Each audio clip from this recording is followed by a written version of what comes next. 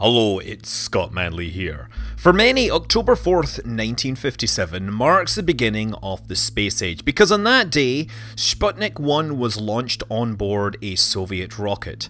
That particular rocket was an R-7 rocket designed by Sergey Korolev, and that rocket would actually go on to have a long and illustrious career, so I figured it would be a good time to talk about the R-7 rocket and how it became the Sputnik launcher, and how it ultimately became the launcher of Soyuz and still supplies the International Space Station to this day. The development of the R-7 began in 1953, led by Sergey Korolev. It was originally designed to be an intercontinental ballistic missile intended to carry a 3,000 kilogram payload over 8,000 kilometers, enabling the Soviet Union to strike at the USA. It used a two-stage design with 4 boosters and 1 core, with all the engines being lit at launch. Fully fueled, it would be 280 metric tons, 34 meters high. That would be 112 feet. At the time, this would be the largest rocket in the world, and to push something this big into the air required some serious engines. Now, the R-7 used 4 booster engines and a single core engine. They all burned liquid oxygen and kerosene. The turbopumps were actually powered by the decomposition of peroxide. The engines were designed by Valentin Glushko, who would later go on to run the whole Soviet space program. The engines themselves, they used 4 combustion chambers fed by a single turbopump. Now, the 4 booster engines were called RD-107s, and each of them came with 2 steerable vernier thrusters for control. The core engine was an RD-108, essentially the same, but it came with 4 vernier thrusters instead. The RD-107 really was a miracle of technology for its era. It was one of the first engines with active mixture control, which was really important because the boosters all had to balance their thrust and fuel consumption during the launch. They would of course light all 5 engines on the ground, and then about 100 seconds into flight the 4 exterior boosters would peel off in a cross-like formation referred to as the Korolev cross. Meanwhile, the core booster would continue burning, carrying the payload further along on its journey. Launch testing began in 1957 at what would ultimately become the Baikonur Cosmodrome. The first launch on May 15th failed due to a fire in the tail section, which triggered engine shutdown after 98 seconds. It still delivered the test payload a whole 3,000 kilometers downrange. The first successful flight would be on August 21st, 1957. However, the payload disintegrated on re-entry. It had proven itself as a rocket, but not as a weapon. But that was enough to get Korolev his chance to actually launch a satellite. The R-7 had a designed range of 8,000 kilometers. To actually make it work as an orbital launcher required stripping it way down. There was no need for the warhead or guidance hardware, and stripping that out brought the launch mass down to about 267 tons. The scientists had designed a spacecraft stuffed with scientific instruments. It was known cryptically as Object D, but delays and concerns over its rising mass led to it being replaced by a much simpler design, the Prosteyetsky Sputnik 1, meaning simple satellite. Sputnik 1 launched on October 4th, 1957, and it ultimately carried the satellite into a 215 by 913 kilometer orbit, along with the core booster stage. It's worth noting that many people who claim to have seen Sputnik in orbit actually saw the much larger and brighter booster. Sputnik 1 also came very close to failing.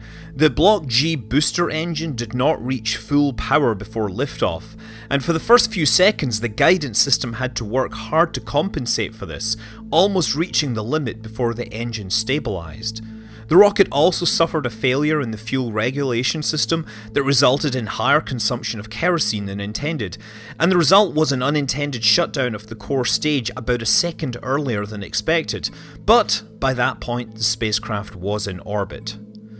A month later, Sputnik 2 would use an identical design to launch Laika into space. Laika was the first living space traveller who unfortunately would die hours after launch due to a failure in the temperature regulation system. Small improvements to the engines enabled Sputnik 3 to carry a much heavier payload, and so Object D was finally launched as the next payload. But the first launch attempt resulted in the loss of the rocket and the satellite. A new spacecraft and launch vehicle would take Sputnik 3 to orbit in May of 1958. The next significant iteration of the R-7 added a third stage powered by an RD-105, which was itself based off the Vernier thrusters on the RD-107s. This design launched a total of 9 times, however 6 of those were failures, but that does mean that 3 of them were successes and they all achieved important firsts. Luna 1 was supposed to hit the moon, but instead it missed and became the first artificial object to reach escape velocity.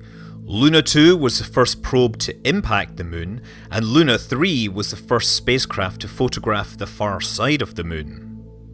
In 1960, the first Vostok test launches began.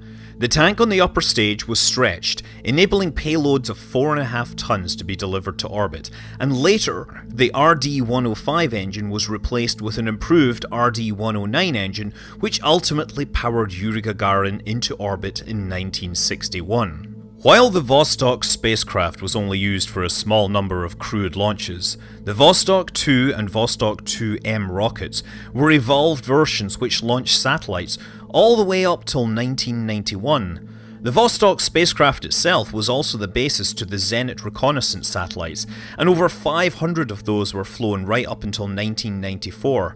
A Zenit payload would be the first spacecraft launched from Plesetsk Cosmodrome in 1966. Alongside the Vostok development, a crash program rushed to make an R-7 capable of launching interplanetary missions, known as the Molniya. This used a third stage powered by a derivative of the RD-108 used in the core, and a fourth stage powered by an S-1 which had the ability to restart in flight. However, the early versions of Molniya were unreliable, with only 2 successful launches out of a dozen attempts. Venera 1 headed to Venus, and Mars 1 headed to Mars, obviously. Both would be the first of their kind, and both would fail in flight before reaching their destination. Despite this rocky start, Molniya continued to be developed. The third stage engine was replaced by an RD-110, giving better performance in the vacuum, and a variety of upper stage options were developed. Ultimately, the Molniya M design would launch almost 300 times, with the last launch being in 2010. But, back in the 1960s, the next step would be Voskhod, which was similar to the Vostok spacecraft, but with enough extra hardware to make it heavier and necessitate a bigger launcher. The launch vehicle was essentially a Molniya, but with the upper stage removed. Voskhod 1 was the first multi-crew mission with 3 cosmonauts crammed inside the capsule, and Voskhod 2 allowed Alexei Leonov to perform the first spacewalk. November 1966 saw the maiden flight of the Soyuz rocket, carrying the first test version of the Soyuz spacecraft. The rocket was similar to the Voskhod with small iterations on the engines, but the payload was a huge step forward in terms of spacecraft design. Inevitably, Soyuz had many early problems. The first spacecraft spun out of control. The second had its launch escape system trigger on the pad due to an unforeseen interaction between its gyroscopes and the rotation of the Earth. And of course, the first crewed launch was a disaster, with multiple system failures ultimately culminating in a parachute failure that killed Vladimir Komarov in what was to be the first in-flight fatality in space travel. The engineers, of course, continued to iterate and solve problems on both the launch vehicle and the spacecraft. There were a number of small iterations made to the Soyuz rocket design, designated by appending a letter. Soyuz B, V, and R were designed but never built. Soyuz L is notable for being the launch vehicle used to carry the Soviet moon lander into orbit for testing, and Soyuz M was a short-lived military variant, of which very little is known. However, Soyuz U, first launched in 1973, would go on to be the most launched rocket design. The booster engines were upgraded to RD-117s, which supplied about 5% more thrust, and the core engine became an RD-118 with about 20% more thrust. Soyuz U was used for more than 40 years and 765 launches, carrying Soyuz spacecraft, Progress cargo shuttles, and occasionally other satellites. Perhaps most notably, one of the first launches carried Soyuz 19 into orbit for a historic rendezvous in space with the last Apollo spacecraft. The final launch of a Soyuz U rocket carried a Progress supply spacecraft to the ISS in February of 2017. There was also a Soyuz U-2 variant, which was essentially the same vehicle, but it replaced the kerosene fuel with Syntin. This was an expensive, synthetic, high-energy rocket fuel that improved performance, allowing 150 extra kilograms of payload. This was used from 1982 to 1995. Soyuz FG is the current iteration. It was first tested in 2001, and since 2002, it's been the rocket launching crewed Soyuz spacecraft. Engines were upgraded, electronics were modernized, and all Soyuz launches to the ISS have used this design. But other payloads use the even newer Soyuz 2 series of launch vehicles. First launched in 2004, one of the major upgrades has been replacing the old analog guidance system with digital hardware, which now lets the rocket roll to the correct launch azimuth. Prior to this, the Soyuz launch pads had to rotate the rocket to the correct orientation. The engines and stages on the 2.1A are the same as the Soyuz FG, and could deliver a 7-ton payload to low Earth orbit, but the 2.1B introduced a more efficient upper stage, raising the capacity to 8.2 tons.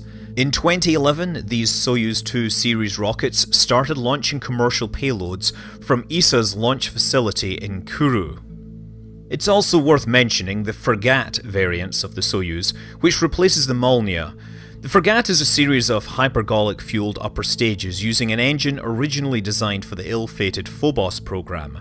Payloads headed to geostationary orbit or interplanetary space use this design, and it's been around since about 2000. Finally, in what must be a moment of heresy in rocket design, we have the Soyuz 2.1V. This abomination gets rid of those 4 launch boosters and, by extension, the Korolev cross. It replaces the main engine with the NK-33, the engine originally developed to power the ill-fated N1 moon rocket. The NK-33 doesn't have any thrust vectoring, so they also have an RD-110R, which basically puts 4 little small rocket nozzles around the main engine and uses that for control. This small rocket's payload capacity is about 2.8 tons, and it's only launched 3 times so far, which some might think is too many because, as a great man once said, a Soyuz launch without a Korolev cross is scarcely a Soyuz at all. I'm Scott Manley, fly safe.